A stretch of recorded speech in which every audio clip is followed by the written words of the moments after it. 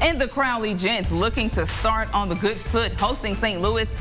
Samuel Henderson goes for the punt, but it's scooped right by Luke Meir, and he makes the first score of the night for the Saints. The score 6-0. Luke Pearson hands off to Kyle Turner, and he runs around the left side. He's then forced out of bounds at the Gents 30-yard line for a first down. But going into this next play, Pearson with another handoff, and it's time for a Graham Monette, and he takes his way through the end zone for another St. Louis touchdown. The score is now 14-0, and that final will be 38-0 St. Louis.